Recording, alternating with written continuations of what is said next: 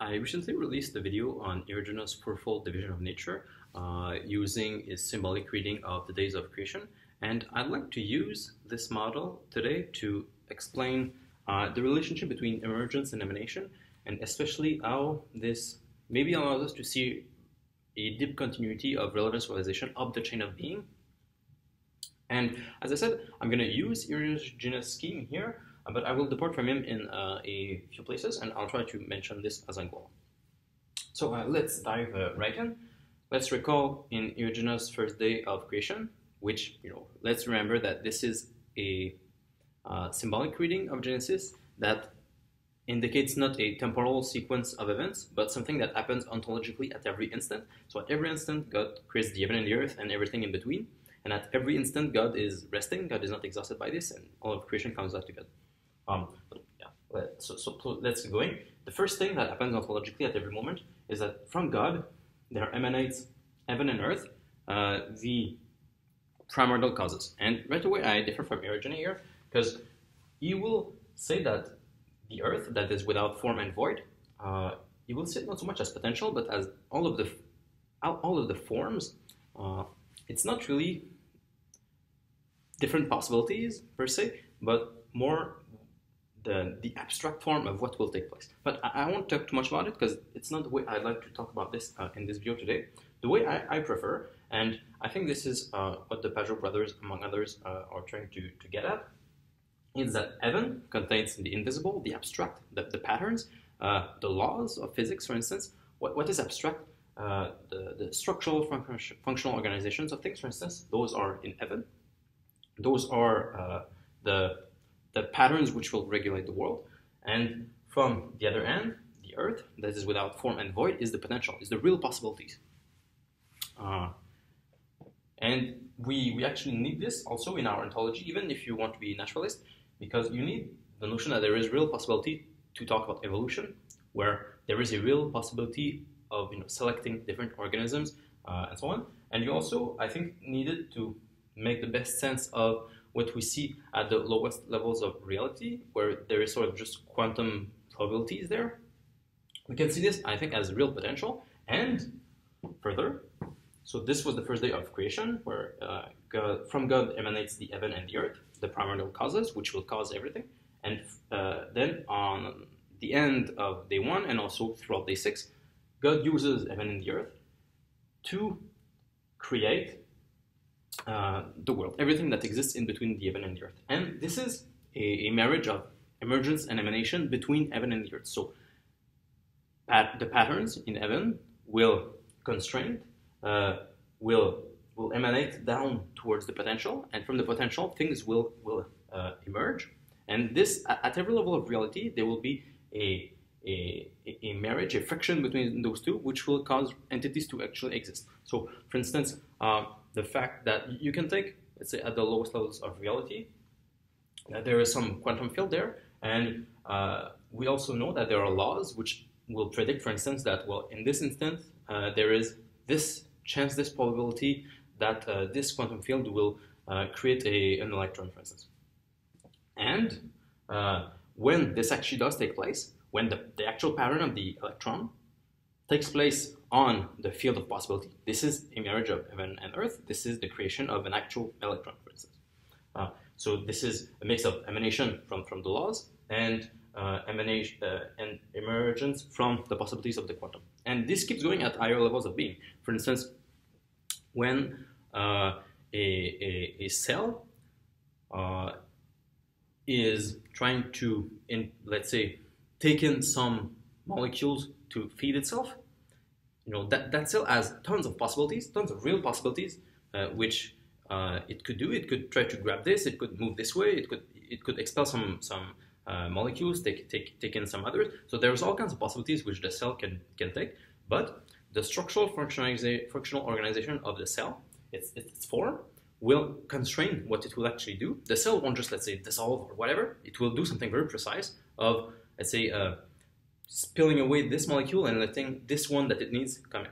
So there is, again, an emanation from the forms, from the structure of the cell, which will constrain the possibilities of the cell. And in the constraining of that potential, of all that the cell could do, There is the actual cell that actually survives and actually does things in the world. Okay, and if we keep going even higher, there's this going on in humans as well. When I make a decision, I constrain the possibilities that I have in my body. There's all kinds of things I could do at every instant. Especially if you look at all the complexity in the brain, at every instant I could do so many different things. I could say countless sounds, I could move countless ways, I could stay still, I could think about this or think about that, and so there's all kinds of things I could do. I have all kinds of potential, there's all kinds of emergence that is possible within me, but I constrain this with the actual structures that are in my brain, the actual forms that hold in my mind, and I decide to constrain all the potential that is available to me by saying these very words that I'm saying. So I exist in this instant by a marriage of emergence from the potential that I have and the constraint, the emanation of the actual forms that I take. And we could go even higher in groups of persons, for instance. This is something which John and I discussed in our second discussion. You can go have a look at it. It's towards the beginning of the video. And in certain practices, you can clearly see that new things, new patterns, new forms will emerge in groups, which will then emanate in ways that were not previously planned. So this is abstract as I said it, but imagine you're in a setting where, let's say, you're with 5, 10 people, and you're being honest about how you feel, and you're also opening yourself up. You're leaving potential to be influenced by what the others will say. And in doing this, if the different people manage to coordinate well, there will appear patterns, there will emerge patterns, forms, structural functional organizations, which will reveal to the individuals things that are not reducible to themselves, things which the individual people wouldn't have figured out. So there will be a marriage between the potential of the group and the form, the structures that are holding in that distributed cognition. So this can make genuine groups exist. And we could take tons of other examples, but I think I've said enough to give you the basic idea of how you can see the whole creation as a marriage between emanation from heaven, from the forms, and emergence from the potential of the earth. And now I want to move back to Eriugena. Let's remind ourselves that for Eriugena, the 7th day of creation, namely God's rest, indicates that God not only creates, but also does not create. At every instant, God creates the world, but also does not create the world. God remains inexhausted by this. And ultimately, for Eriugena, this is God drawing the world in himself, holding the world together, because nothing can exist outside of God. And this is related to the fact that at the end of the first 6 days of creation, God sees what he has made and saw that it was good. That ultimately, God creates the world so that he can bring it back to himself, so that he can look at it and see himself in it, see oneness and creation in it. Okay, so what I see this as implying is that on the one end, you have emanation from God towards creation, but you also have emergence back from creation towards God. Because God creates real potential, real possibilities in the world. And from the marriage of heaven and earth, from the mix of forms and potential in the world, real things will be created, will happen. And there will be real emergence of a world in there, which can emerge back to God, which God can unify all in himself. And I see this as pointing towards a deep continuity of relevance realization across the different levels of being. Let's remind ourselves, in John Vervaeke's terminology, relevance realization is the constraining of possibilities, of infinite possibilities, combinatorial explosive reality into down to something finite, something more limited. And I'm not going to try to, let's say, claim that there's an identity in the relevance realization going on at those different levels, or that, let's say, there is consciousness at this level or not at this other level, and so on. For today, I just want to talk about the possibility that there is a deep continuity there in the constraining of the potential into something finite at every level of reality. So I'll just use the examples I mentioned earlier in this video. In the case of the electron, coming into being from the field of potential, this is a case of something like relevance realization, where the possibilities come down into something finite. Similarly, in the case of the cell, which could do all kinds of things, which has all kinds of possibilities it chooses to do this or that, this is a constraining of possibility down into something finite, something more limited. Similarly, in the case of a human, who chooses from among all the possibilities of what it could do, constraining it in a relevance realization choice.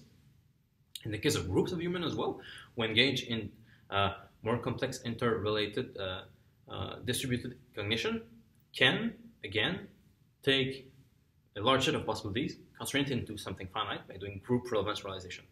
And even at a higher level, in what God does with creation, God as the infinite ground of being that is not exhausted by creation. So let's remember God on the seventh day, who is not exhausted by what he creates, who remains an inexhaustible well of possibility. From all of that possibility, and also what emerges from his creation, God chooses what to emanate, what to do in heaven and in the earth. So as I said, I don't want to, let's say, dive too deep into, let's say, what would constitute consciousness here and there, what would the attributes of God be, and so on. So something I'll try to look into later, because this will depend into what sort of theism we want.